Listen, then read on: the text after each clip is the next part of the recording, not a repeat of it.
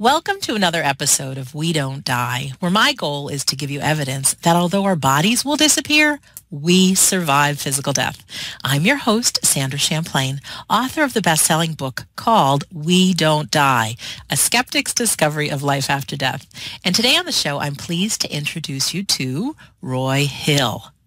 Roy Hill obtained his bachelor's degree in psychology at the University of Arizona and his doctorate degree in clinical psychology at Nova Southeastern University. He has worked as a psychologist in corrections, both as a clinician and supervisor for over 20 years. Following several life-changing experiences, Roy delved into the topic of near-death experiences. He has authored a book following his immersion called Psychology and the Near-Death Experience, Searching for God, which was published by White Crow Books. As his mission and passion, Roy is currently writing more books and speaks regularly on the topic of near-death experience. And when not writing, Roy enjoys hiking, photography, and tinkering on the piano, he says, and he lives in Colorado with his wife and son. Roy Hill, welcome to We Don't Die Radio. Thank you very much, Sandra. I'm very pleased to be here. Oh, I'm pleased to have you. And for our listener, this is episode 98. You can go to WeDon'tDieRadio.com and see who Roy is, and we'll have all the links to everything on this episode. Roy, I'm thrilled because we've been exchanging several emails back and forth, so I'm happy we got to make this work. If you're willing, would you tell us a little bit about yourself and how you went? Oh my gosh, I know there's a lot to say, but if this was something that was always an interest of yours, or how you got involved in the whole world of near-death experiences, and maybe even psychology.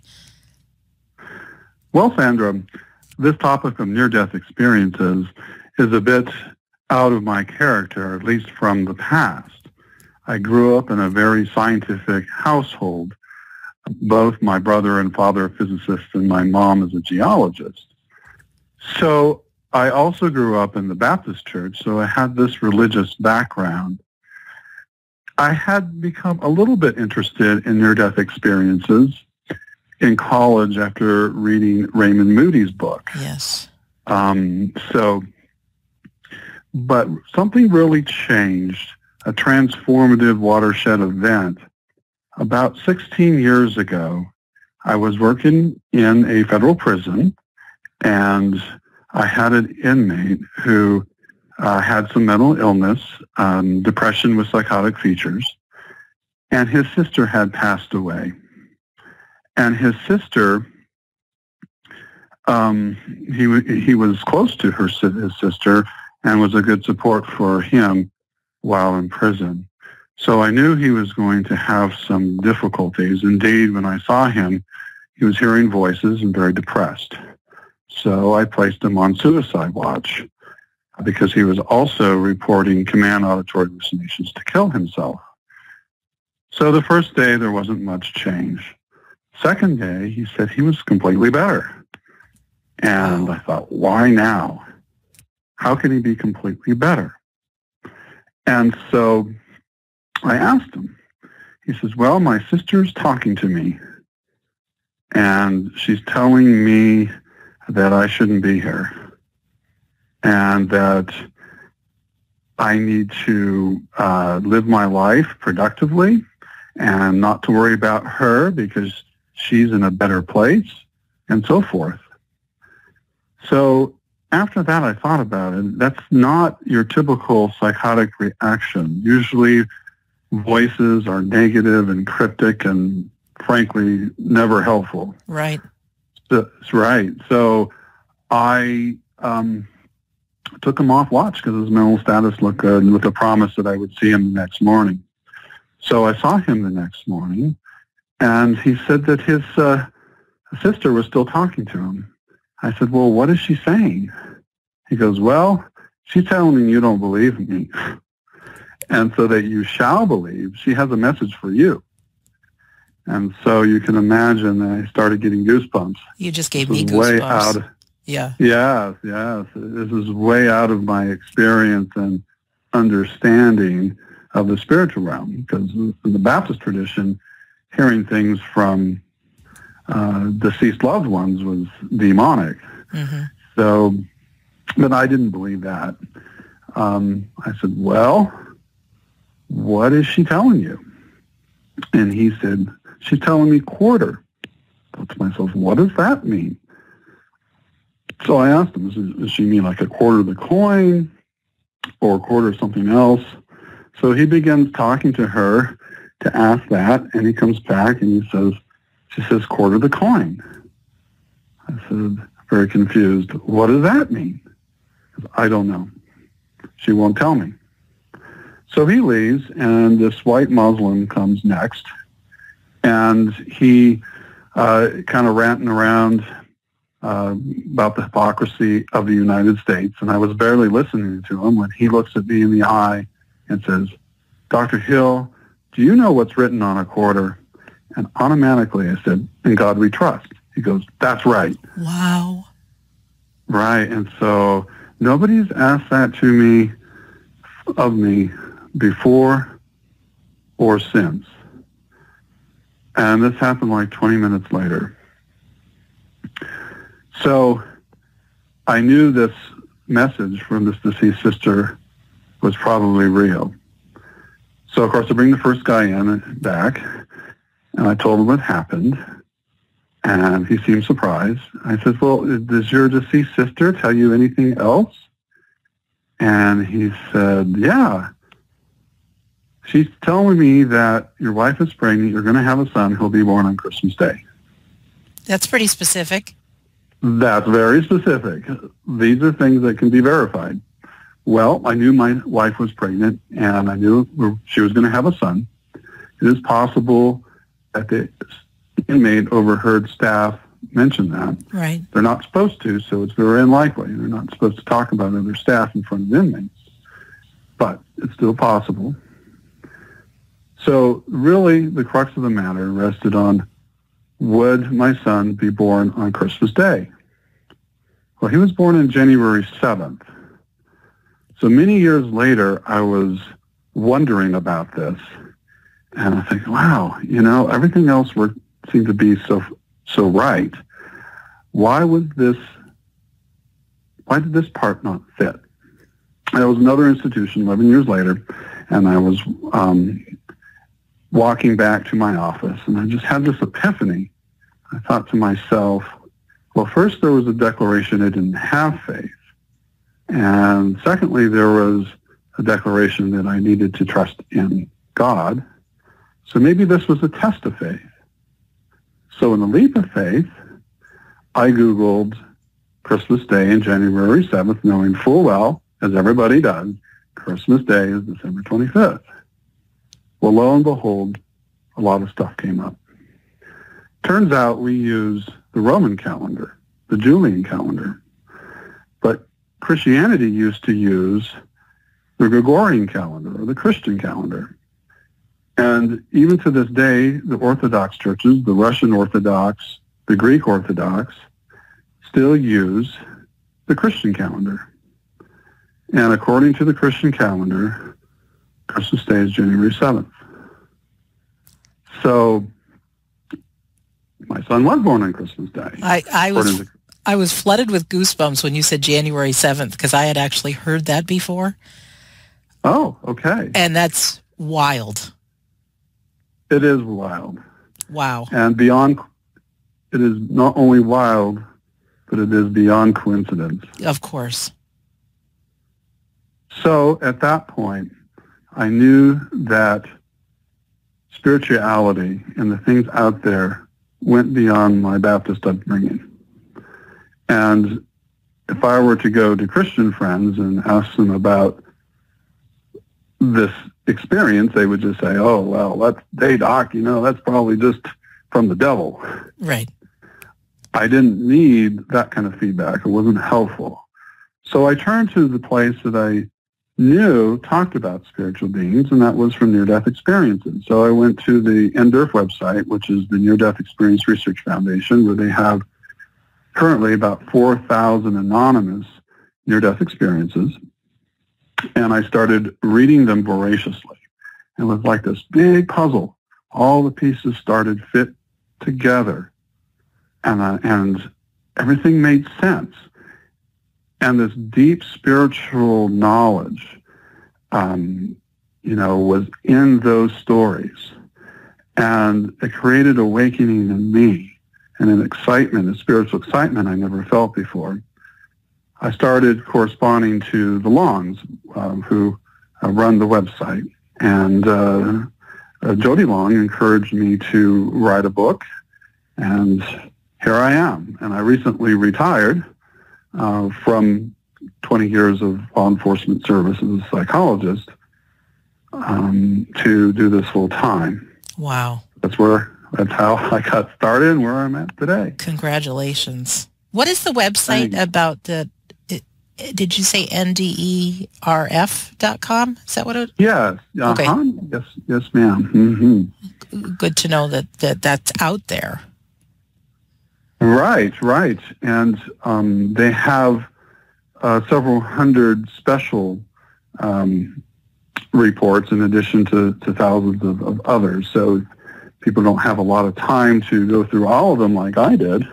There are some ones that they may want to spend special attention to. But anyway, it's a great website. Did you, Roy, just get totally lit up when you started delving into this? I did. I became lit up, excited, and over time, I do believe that my life had become transformed. Not in an immediate sense, nor in a complete sense. I am still a human being, of course, who struggles with the things that everybody else does. And I still have my faults and my quirks, as I'm sure my family would attest to. But I do believe that I found a sense of repose, which I think very much goes in line with the theme of your radio podcast. And repose is sort of a dignifying peace, even in the face of adversity, even knowing that death may sometime come. It's to release that anxiety of death, to release the anxiety that comes with earthly attachments, and to let go and to become at peace. I believe that's probably the greatest transformative consequence of this journey that I've embarked. Yeah, sure. Would you talk a little bit about, from the 4,000 things you've studied, maybe some commonalities? I know we're all human, and it's a nice reminder to hear some of these things to really help us believe that we go on. So any commonalities in the near-death experience that you realized? Well, first of all, maybe you could speak a little bit about how you were convinced that this goes more than just somebody's imagination when they die, or just something to do with their brain shutting down, like that this is actually a real thing, that these experiences are real. All right, to address that's I'll try to keep that answer brief, because I could go on and on about evidence for the near-death experience. Unlike religious traditions, which I have the most respect for, one of the big differences with near-death experiences is that there are common themes, and this is verified through research, including the Longs and other people as well, that the core themes are the same regardless of age, culture, religion, language, gender, whatever you can think of, the core elements are the same. That's one line of evidence. Now, there are cultural differences in the superficial things that people experience. For instance, a Native American, he passed away, and he saw a school bus. He went onto that school bus, and there was elders having a peyote ceremony. Okay. Very, very culturally specific. Yet, when he touched the edge of the school bus, he could feel the interconnection and love of all life. And those things are the same regardless of anybody having a near-death experience. Sensing a great intelligence, a purpose, an eternal being, love, and mission, and interconnection and unity. All of these elements were present for him, just as it is for anyone. So that's one line of evidence that I think convinced me that these are real. Also, the sheer number. Anywhere from 3 to 7% of people where there's been surveyed, Europe, United States, Canada, and Australia primarily, have had near-death experiences. So in the United States alone, that's 15 million people. Wow, I had no idea the number was so high. It's incredibly high. And so when you have that level of reliability, it's amazing. So if you were in a court of law, right, and somebody accused you of shoplifting, if you had one person say, yeah, I saw her shoplift, and that was the only evidence, it'd probably be thrown out. 2 people, you know, maybe. Maybe, yeah. Yeah, if you had 4 or 5, you're probably going to get convicted. We've got 15 million people say, she shoplifted. Then any jury or judge is going to say, yeah, we know it for a fact. So I think this kind of numbers really support the near-death experience. Also, there are a lot of other lines of evidence. For instance, there's no really explanation for people to have these experiences in a dying or dead brain. So these neurological suggestions are just, I think, wild theories. Right. Some people say it's an evolutionary thing. Well, what's the evolutionary advantage for a person to have a positive near-death experience in a dying brain? How does that help the individual or the species? Exactly. Right. And so, you know, the neurological person dies, that people are having these long, extended experiences that they say are real or more real. And all these pseudoscience experiences, yet there is research supporting the near-death experience. For instance, when people go out of their bodies, they can describe the operation, what the doctors did. And there's been experiments saying that. Blind people from birth, people who cannot see, are unable to describe visual stimuli because they have never experienced those stimuli before. That's mind-blowing. So mind-blowing. It is, but if they have a near-death experience, then they can. Right. Because they're not blind when they go up or out. Yeah, I've talked to a number of people, sorry to interrupt you, on this show that have had the near-death experience, and so many of them remember it like it was just yesterday, more clear than even what they had for breakfast this morning. And I think that's incredible, that level of clarity. And they say also, you know, when we wake up from a dream, and here we are waking up in our bed, we say, oh, yeah, that was just a dream. Many of them have also said that when they came back to their earthly body, where they went made Earth seem like just a dream. Exactly. And they know they don't have organs like we do, like eyes and ears. They're really energy. We're all energy up there. We can manifest ourselves in ways that are familiar. Right. But our true essence is energy. And so we sense things by knowing things. And by knowing things, we know it purely. And so that's why it's realer than real. Because from a psychologist, and as I write in my book, if you look out, really about 70% of your vision is blurry. It's only about the 30% in the middle that's in focus.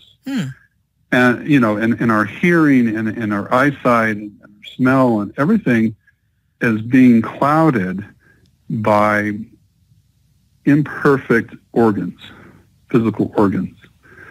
And our brain itself, as Eben Alexander said, is a reducing valve. And so when we're up there, we don't have the brain to limit us. We're interconnected with everything. And so our thoughts are clear, and we can know anything, anytime we want. We're greatly expanded when we talk to each other. We talk through telepathy, but it's not even really telepathy. It's by knowing the person's experiences and emotions and feeling them purely. So it's a very, very different existence in that sense, a very expanded existence. We're really, truly magnificent spiritual beings here living in a reduced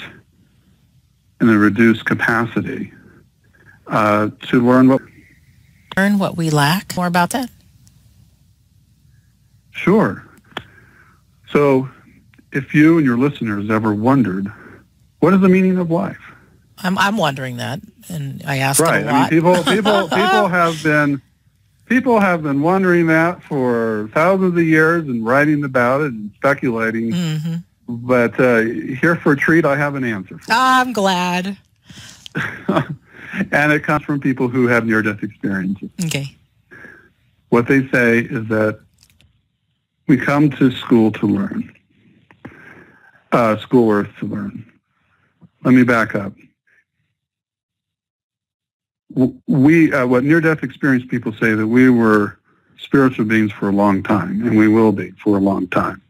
So why would a spiritual being ever come down to Earth to be limited, where there's pain and suffering or what have you? Right. Well, let's look at the converse.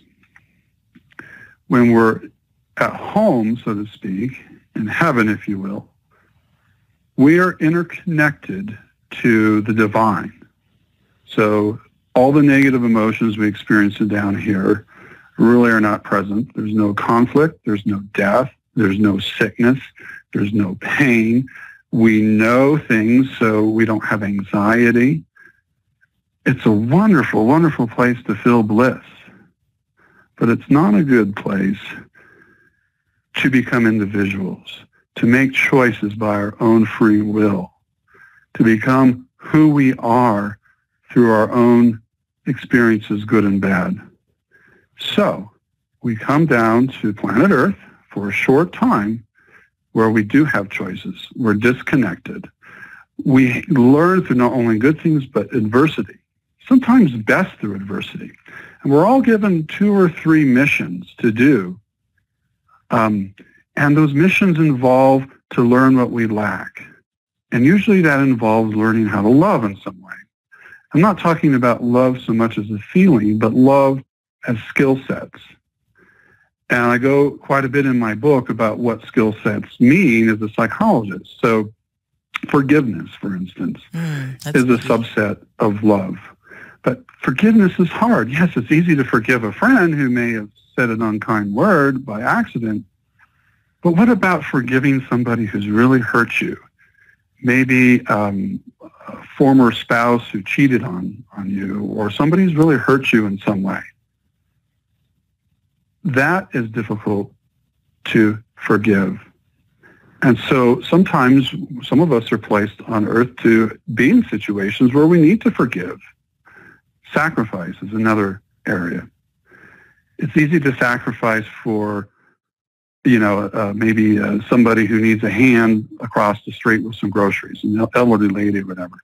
But what about taking care of your mother or father who have Alzheimer's disease? Mm-hmm. You have to quit your job and watch them decline and die. That element of sacrifice is very, very difficult. And we don't learn those things up there. We learn things down here where things are a mess. They sure are. And they are. But that's good because God shines through our cracks. I think that's very important for people to know. God shines through our cracks. I've never heard that, and that's lovely. It comes from an NDE report I read. Some lady learned that from her NDE. She said, God shines through my cracks, meaning that that the idea is not to be perfect. And we're all messed up with this notions of sin, that God doesn't like us because we made this mistake or that mistake. I'd like people to reframe that in their mind, that we're actually learning through our mistakes. And that's why we're down here in the first place. You brought a smile to my face. I can think of some horrible mistakes I've made and also some times of real suffering.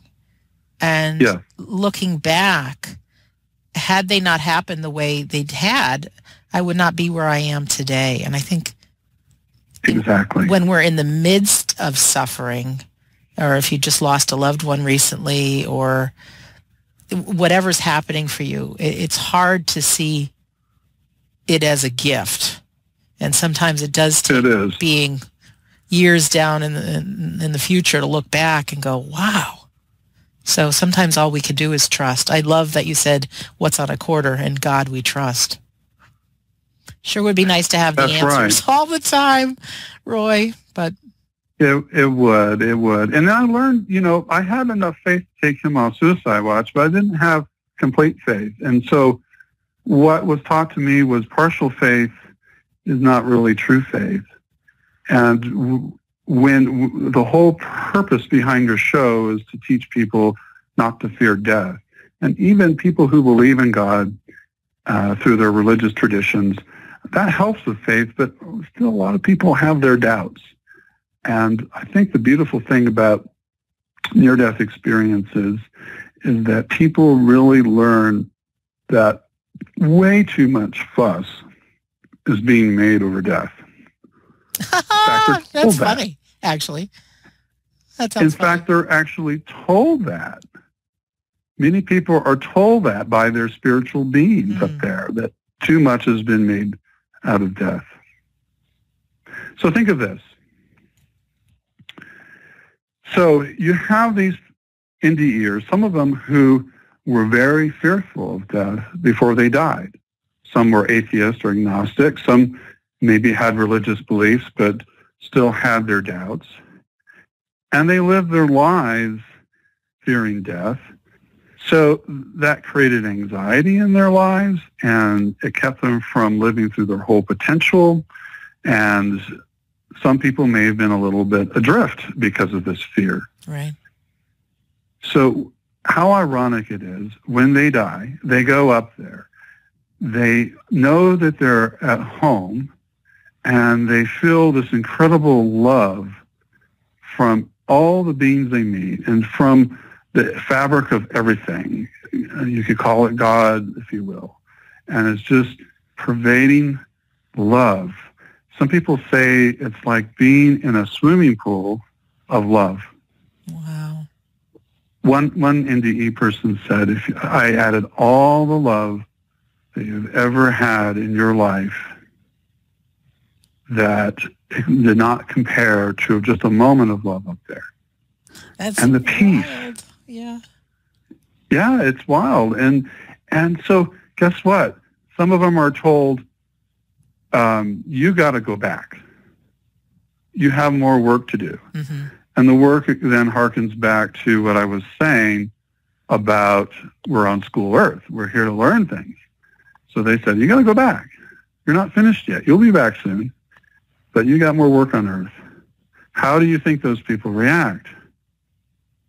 They don't want to. Not very well. Don't want to. No, it feels good where I am. Back. They don't. They kick and scream and have a tantrum, not literally kick and scream, but they have a bit of a tantrum, and they argue, and they desperately don't want to come back. But they do. Okay. Sometimes they're shown that they have their mission with their kids or family or what have you. But isn't that ironic? Mm-hmm. Mm-hmm. That these people fear death so much that here on earth that they kind of are not living to their full potential because of that fear. And when they go up there and told to come back, they have a tantrum because they don't want to come back. Oh, Roy, I talked to a race car driver who had a near-death experience in his younger days, and he was very secretive about it. Not many people know this about him, and I haven't broadcast who he is, but he said that he had flatlined at an operating table after being in a car crash, and he said that he opened his eyes and his grandmother and grandfather were there in a world that seemed more real than this one, colors that we don't have on this plane of existence. And he said he knew what had happened, and he knew that he was fine. And he had a moment to hover over his body and realize his mom and dad and brother were praying for him.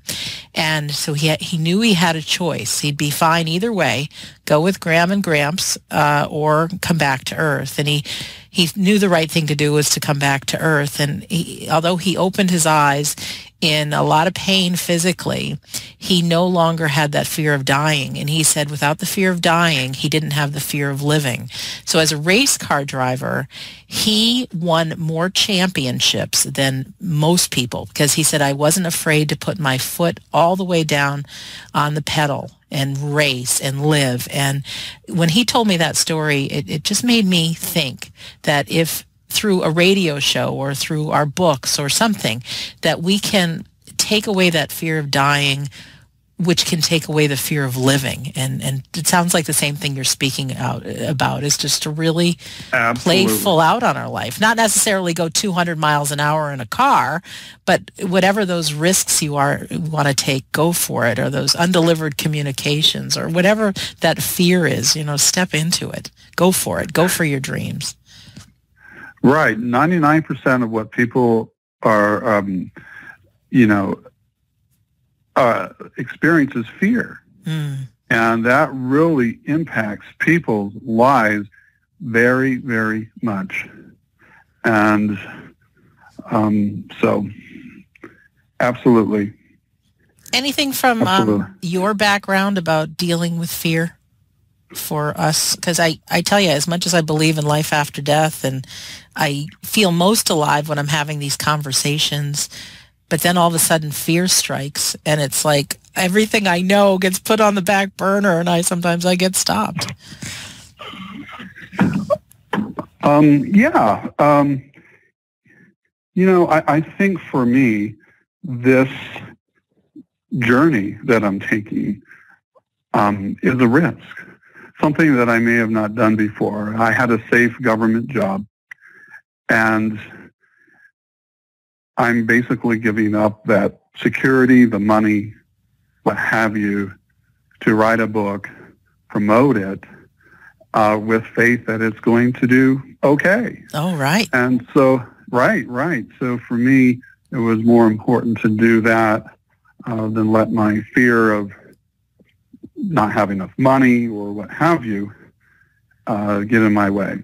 And indeed, this is what a lot of NDERs are reporting, that people are consumed with fear, and it could be just fear of losing a job or fear of whatever. And true, those are real fears.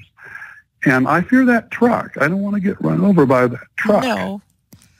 Right. So fear has an adaptive functioning, and it's good. But too much of our lives are surrounded by fear, and we don't even know it. We don't know how much of our behavior is really driven by fear. A lot of the violence and prejudices and ugliness we see in the world have their roots in fear. So, anyhow, so I think if people can lose their fear, starting with the fear of death, and they're going to be able to accomplish their mission so much better. Mm-hmm. I had another question for you that just showed up on my horizon. Sure. Do many of the people that have had near-death experiences see angels or see their deceased loved ones? I know there's nothing that I would like to picture more, that when my day comes, that my dad and my grandmother are there to greet me. Do people share about that?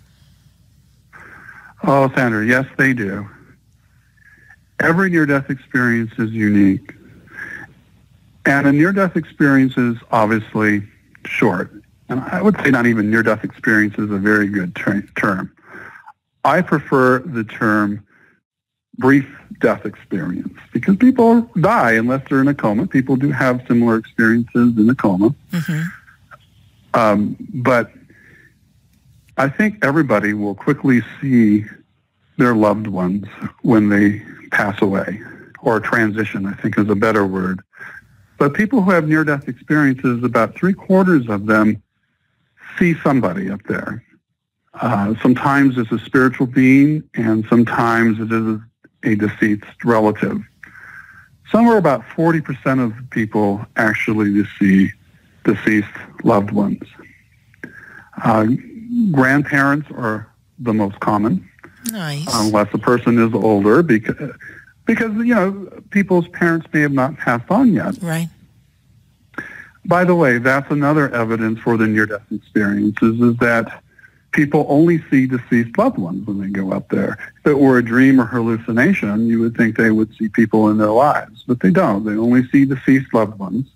Interesting. And the deceased loved ones come to them and they say, I love you, I miss you so much, and I'm with you all the time. So I love you, and I'm with you, and I miss you. So all those things they communicate. Many of those deceased loved ones become our spiritual guides, according to people who have near-death experiences. They're actually truly with us.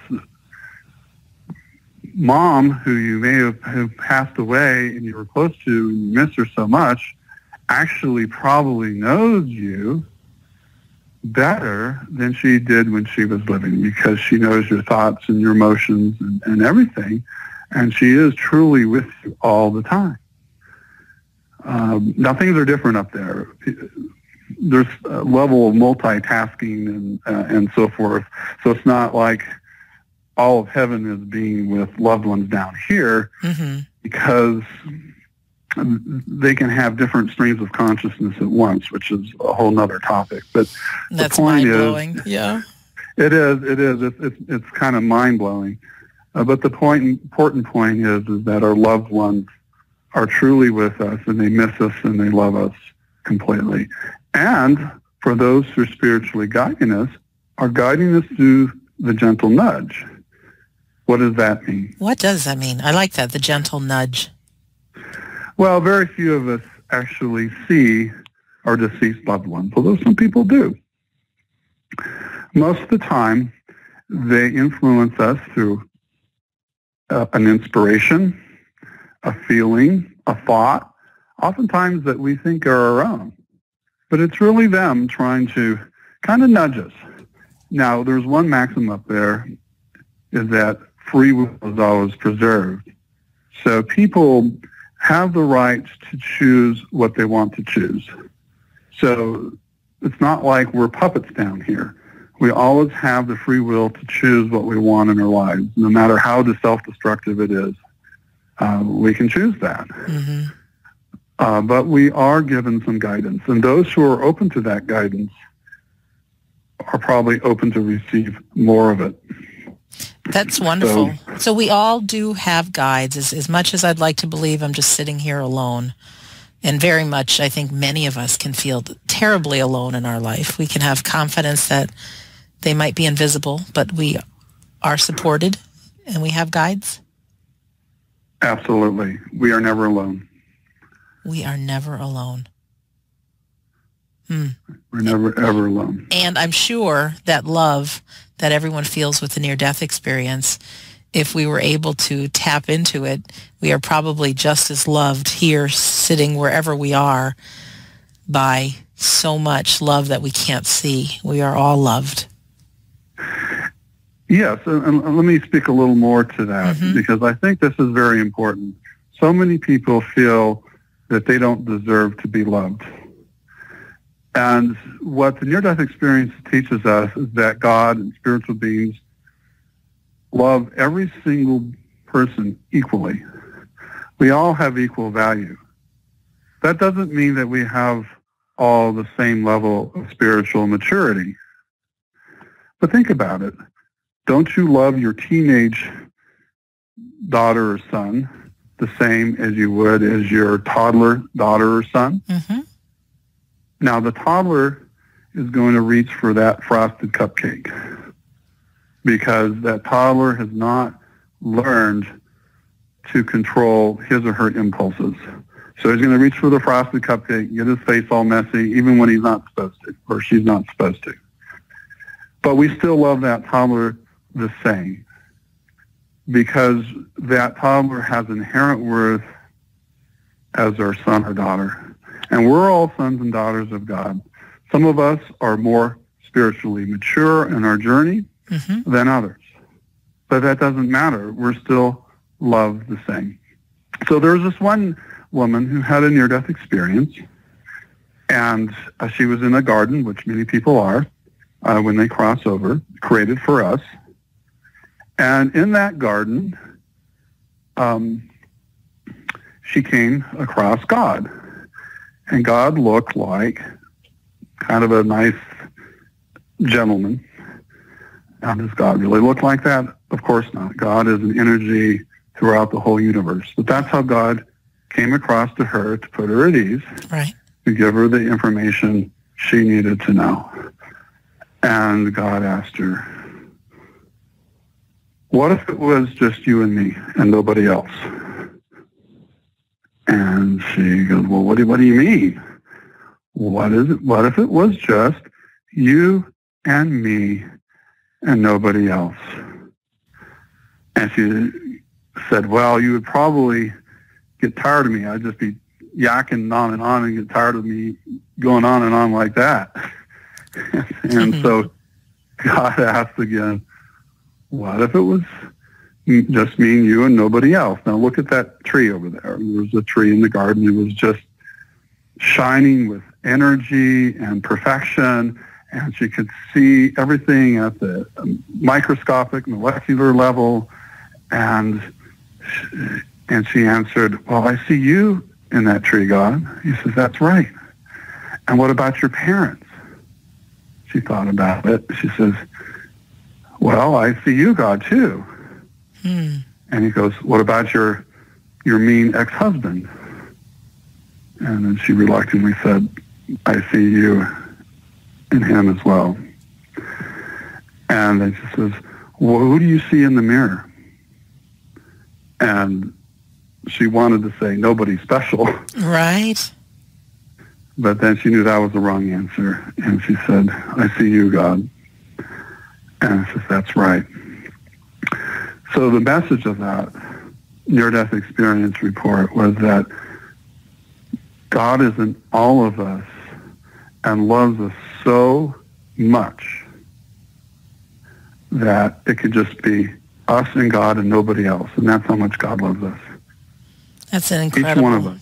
That's incredible. Yeah. Yeah, sometimes it's hard to look at somebody who's causing us pain and see God in them. But again, if we can look from the lens of our own growth.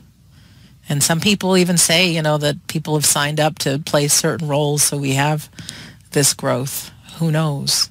I wanted to ask you too, Roy, is there, I haven't read the 4,000 near-death experiences like you have. However, when people return, do they have a need, does their life change? Do they have a need to help other people? Typically, yes. People have different levels of near-death experiences, and it impacts them differently. But typically, a lot of people have a need to help other people, because that is what the basis of love is. It's other-centered instead of me-centered. In this world, everything, I said everything, but a lot of this world involves about the me. Yes, it is. Yep. To build a monument to ego to get a little piece of fame. All that goes away.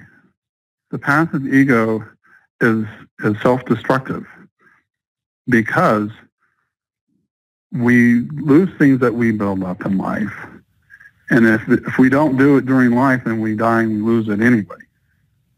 And so when people get older, if they're wealthy or and have power, and they start losing that power as they get older, then they try harder and harder to maintain it. And then they became very fearful of death because all the little illusionary things that they created in their lives, they realize are going to come to end. And they can't stand that because that's all they have. That's right. all they created.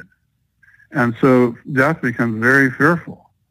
From a near-death experience, what we experience is all about mission, to learn how to love, and then we go home. when we finished our semester of this difficult class here on Earth, we go home. So we're like a boarding school. And so people who have near-death experiences realize what their mission is. It's to love other people. It's to learn. It's to help. And it's to create a better planet. So obviously, people who come back, many of them do try to focus on helping other people. Many of them quit their jobs and find something more service-oriented. Mm-hmm. Others volunteer more. And a lot of people don't judge other people as much. And all those things are really important. And we don't have to have a near-death experience to do those things. Correct. We don't. Take a look at me. I have not had a near-death experience. But here I am talking to you about these things because I learned from who I call our ambassadors from heaven. And how much joy and purpose do you feel by your mission being loving and sharing?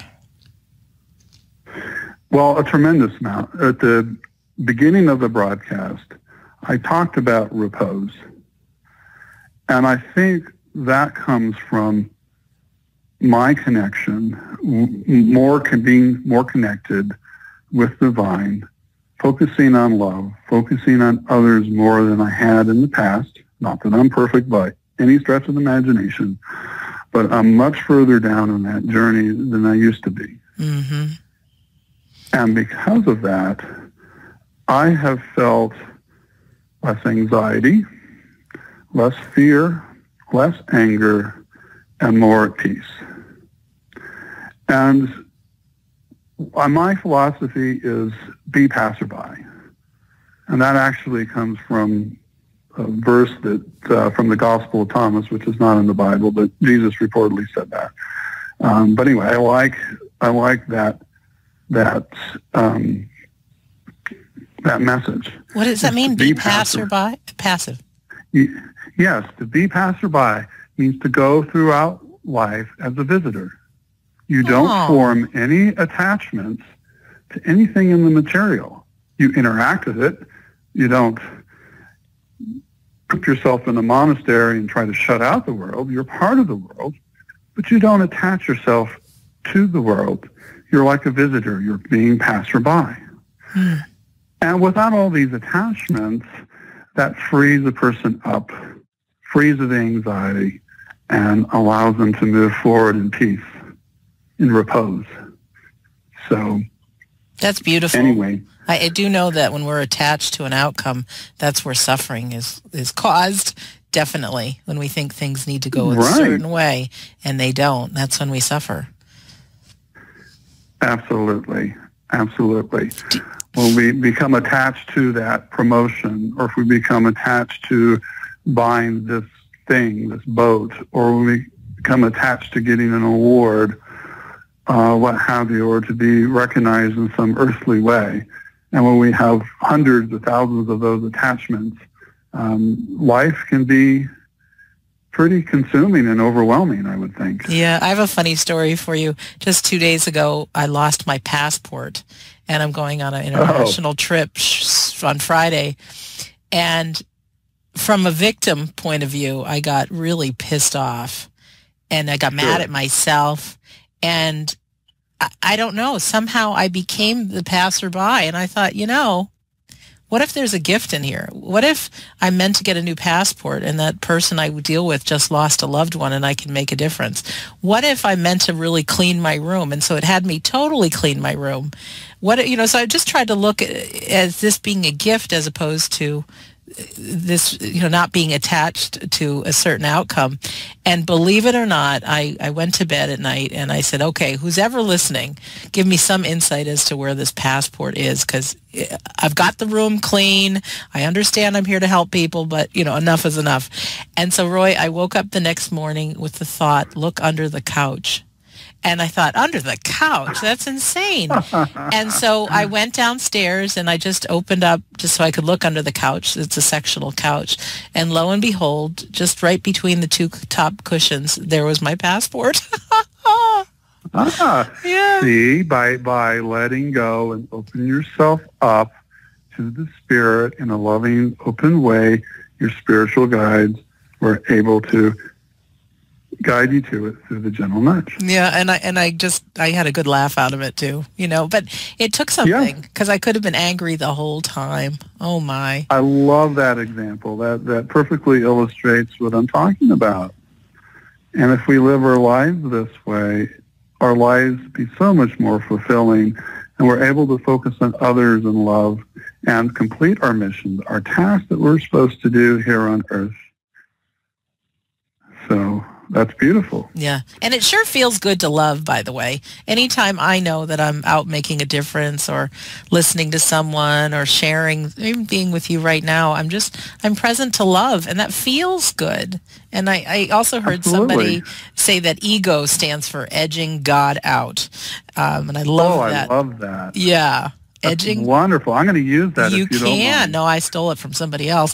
But it makes perfect sense, and it's so easy to get caught up in the me syndrome and thinking life is about me and forgetting like who we are. And I do think we all have that little voice inside of our head that, as much as I might curse it, because sometimes it says I'm not good enough and I don't matter and all this stuff, it kind of has me play the human game where where it is an education for my soul. I think that we do need to forget it sometimes, and so we can have these breakthroughs and have these learning experiences. But I love things like your book, bringing me back home, bringing me back to what's important.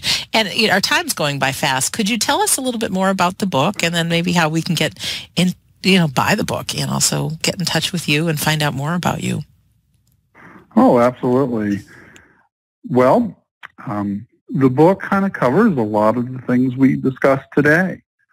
So if the topics intrigue your listeners, I would encourage you to get the book if you want to go deeper into these matters. Tell us the name of the book again, Roy. It's Psychology in the Near-Death Experience, Searching for God, and is not a book about psychology. So I almost didn't even include that title because I was afraid that people would be, pushed off by the title thinking, oh, this is, a psychology book. It's not. It's a spiritual book. But it is unique in that I use my knowledge of psychology, as you probably heard today in different points, to help explain some of the human behavior involved with being here on Earth versus a near-death experience. For instance, the perceptual things of seeing versus knowing comes from my understanding of psychology. But it is a spiritual book, and the whole purpose is to help people learn how to love and not fear death at its heart, and to connect with the divine. So these are the underlying messages. Now, it is a book that I think has people thinking. It's not a easy book in the sense that things aren't sort of spoon-fed. But for those true spiritual seekers who are looking to get into the meat of the matter, I think it'll be a good book for you. I like it. So how you get a hold of it, it's on Amazon.com. It is on BarnesandNoble.com. It's on Apple iTunes. So you have the book version. You have the Kindle version. So you go any of those places. You can go on my website. Which and on is? The website, I have quotes, yes.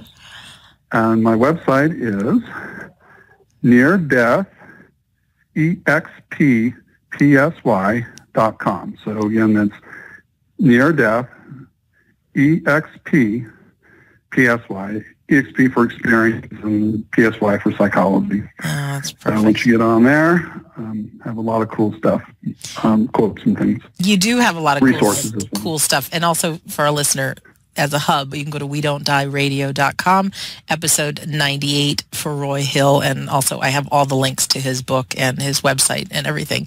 You do have some great quotes. I wrote down one that you have there. Many people believe that they live in a cold, indifferent universe. In reality, everyone is always integrated with God, whether they know it or not. Moreover, Yes. everyone has the ability to communicate with the divine through soul. You've got a lot of great quotes that gave me goosebumps when I read them. So a lot of good stuff on your website. Roy, Thank you very much. Yeah, and thank you. Any closing words or any tidbits of wisdom that you could give us to lead a better day today? Or, I mean, you've said a lot, and so I know I'm concentrating on loving more, but just anything final you want to say? Well, I'd like to bring it back to the title of your program, We Do Not Die. And Elizabeth Kubler-Ross, a famous psychiatrist who did the 5 stages of death, most of your listeners probably heard of that. Mm-hmm. She worked with near-death experience and death and dying for most of her life. And she said that every single patient who had a near-death experience in her line of work completely lost their fear of death, 100%. And that's been pretty much my experience as well.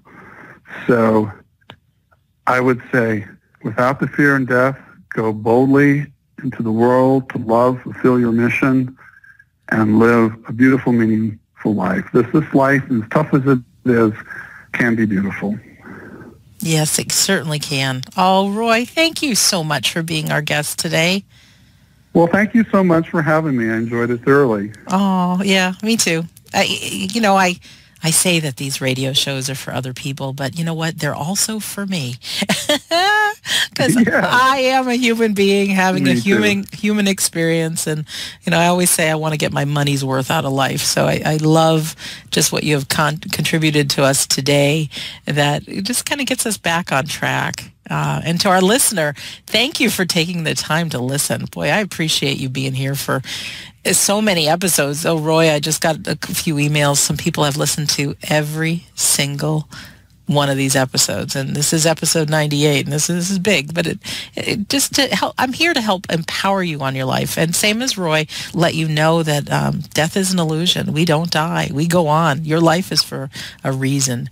And if you've enjoyed any of these shows, which I'm hoping you do, if you wouldn't mind at some point going to iTunes and just going into We Don't Die, and maybe leaving a review or leaving a star. You can leave 1 to 5 stars, and it just helps other people know that this show is of value.